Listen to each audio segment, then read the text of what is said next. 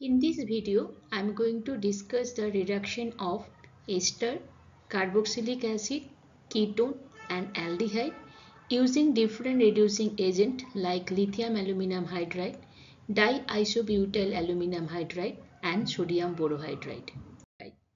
This is the structure of lithium aluminum hydride, sodium borohydride and DIBAL. Here you can see this aluminum is connected with 4 hydrogen.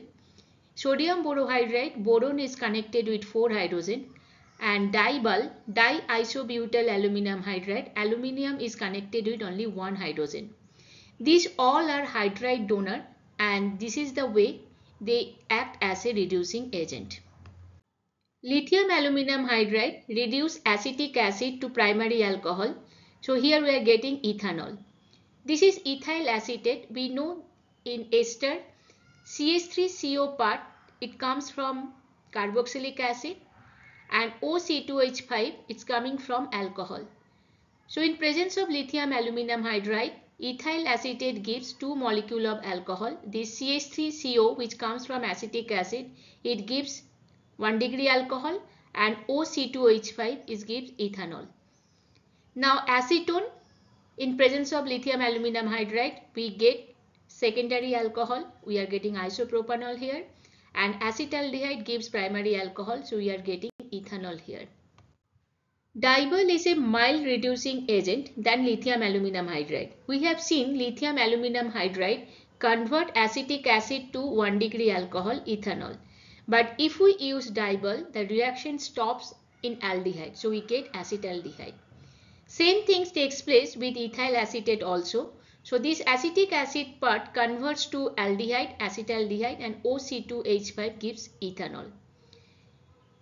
Acetone and acetaldehyde, in presence of DIBAL it gives isopropanol, same like lithium aluminum hydride, and acetaldehyde gives ethanol, same like lithium aluminum hydride.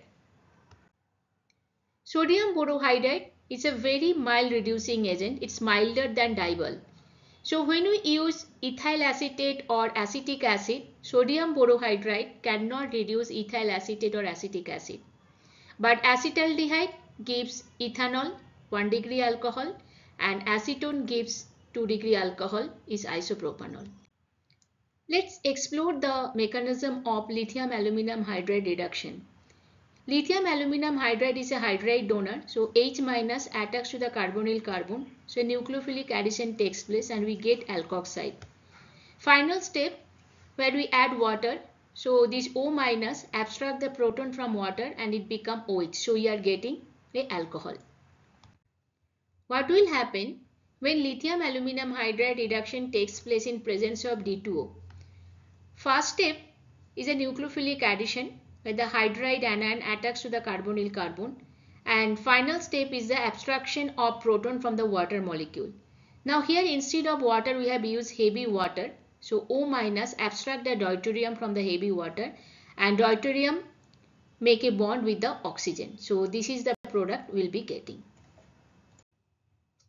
From the previous discussion we have seen lithium aluminum hydride is the strongest reducing agent and sodium borohydride is the mildest reducing agent. Now we can explain the reducing properties from their structure.